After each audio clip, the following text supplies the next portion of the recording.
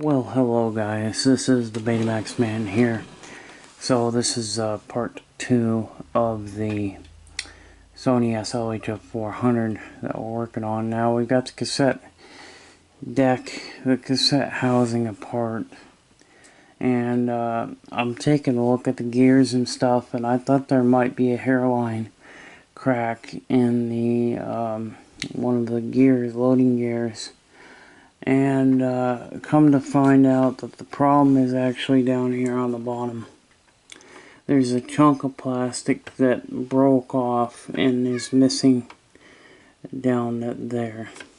And that is the cause of the problem, because it's basically jumping out of, it's basically flopping out like that. It just pops out of place because it's no longer, the bottom is no longer being held because there's plastic that is basically sheared off.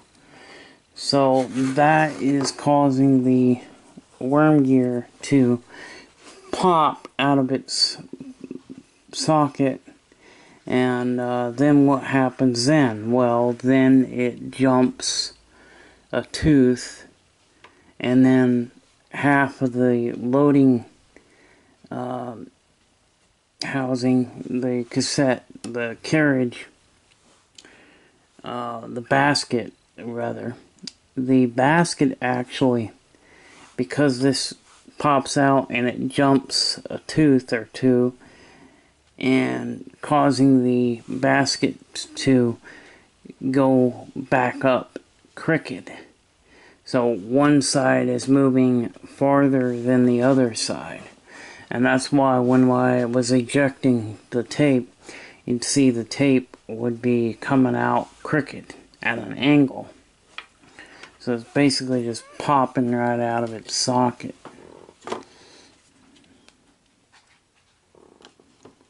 So we can put this in.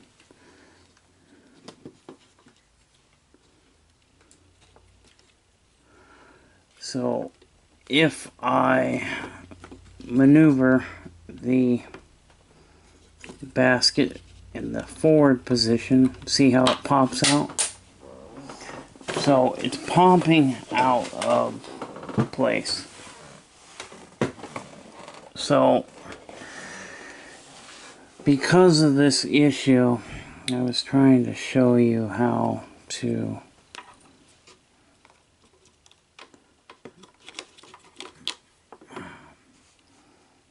just trying to show you how it's popping out of place, but see how it wants to pop out? Yeah, that's why. So we've got our donor part here. This is our donor part, and I'm just going to replace this whole side of the housing here. So the whole right side is just going to be swapped out. I'm going to swap it out. So that's what's wrong with the cassette housing, and so I'm going to swap this out. I was taking a look at the gears here. I pulled the gears completely out. Took a look at them, and it took me about an hour, but I finally figured out what was going on, and that is that this is what holds the worm gear in place. And basically, like I said, because there's a chunk of plastic broke off, missing from that area, it's causing that to pop out, and it jumps a tooth or two, and then the cassette housing kind of goes out at an angle. One side is farther advanced than the other. So I'm going to get this put back together, and then, but I just wanted to show you guys what was going on with this thing, and what was happening, and why it was happening. And what we're going to do is, me and the Betamax kitty are going to change the part out that we need, and we're going to put it back into the 400 down there, and that should fix the cassette housing, and that should be we'll be good to go. So guys, I've got the tape here. We're gonna try it out, and we've swapped out the part, and as you can see, this is the old part and this is the new one. I just changed the side out. Now this one's different. You can tell it's different by you look at the where the tooth belt connects to it, and you can see that it's different. This one actually, the plastic covers the tooth belt, and on this one the tooth belt is exposed. So it is a little different. There were two different designs as far as the cassette housing for the 711B chassis goes. Now, another change that the other one had, I think, was the plate was different, you know, but the plate and this part was a little different. But we got it powered on. I got it all put back together. And yeah, it was just that worm gear that was popping out and causing the one side to start to come in when the other side was doing nothing. So that was causing it to get crooked. It was not jumping a tooth like I thought it was, but what it was doing is, because that worm gear was popping out of place, it was allowing the one side to move faster than the other side. And of course, it's supposed to move evenly on each side. Each side's supposed to move at the same time. And it wasn't, just because of that worm gear popping out of place like that. So, but I replaced the black chassis piece, and the cover is different because on the other one the cover is screws in with screws, and the other cover, the one that I have here, is it snaps into place, and it's got mounting tabs. So let's just see what's going on here. We'll see if we did any kind of, see if we fixed it, or do I need to just swap out the cassette deck with another one. But I didn't want to swap out the deck. I wanted to actually show what was wrong with the cassette housing and actually do a repair. But it doesn't seem to like, that is weird. So there's still something going on because, wow, that's weird. Why isn't it,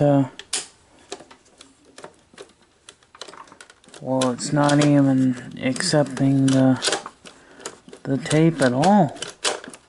Okay, so I figured out the issue. So I've changed the plate out, and I think there's a tad bit of difference in the plate, and because the plate is designed to keep these plastic pieces in perfect alignment during the loading and unloading procedures, and it was just different enough to where it was causing the machine not to work. So now you'll notice that we also now have the power light is now there as well. So I fixed that, and we've got the cassette housing repaired. The power supply works, but I suspect that the wire that come unplugged on me when I was working on the power supply, I might have put it into the wrong place. causing the machine to blank out the video signal while it's in fast forward or rewind. And it does have a rewind problem because when you hit rewind it wants to fast forward. So there is something going on with the circuit board on the front, which I'll figure that out later. This machine is got some quirks that I gotta work out of it, but I think for right now, as far as the machine working without any assistance, it works like it should, except for the rewind is not working. Now I wonder if I do it with the remote, if the remote will, because if we use the remote and it'll rewind with the remote, then we know that there's a problem with the circuit board on the front. But now it goes in, play. There's no more grinding noises. You'll also notice that the grinding noises have stopped. We'll go ahead and eject it. Hit eject.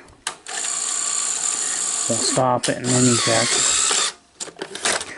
There is no more grinding.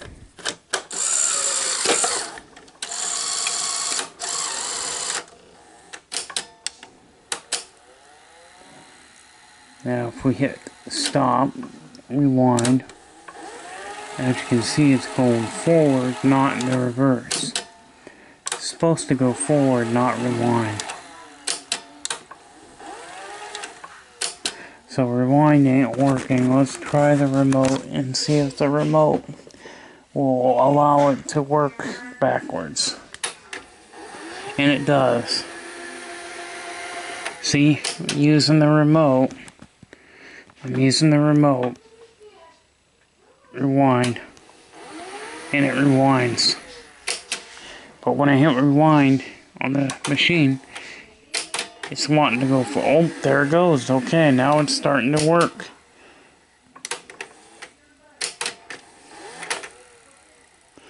Now it's not.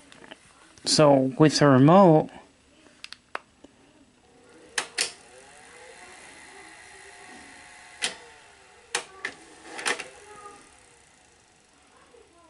now it's quit rewinding altogether. So we still got a couple of issues, but I'm gonna take a break from this machine. You know, this machine is not quite, it's not ready to sell yet. You know, I still need to do cleaning on this thing. I still need to do a full restoration, but I don't want to do a restoration until I get the repair done. When we repair it, then I'll do the restoration on it, and then it will be put up for sale on eBay. Now, see, now it's doing fast forward again. Now let's hit the rewind, and it rewinds with the remote. And it fast forwards it, yeah. There's a system control. There's something going on with the front. The circuit board on the front. And I wasn't going to look at that right now. I'm taking a break from this one, but at least now it works.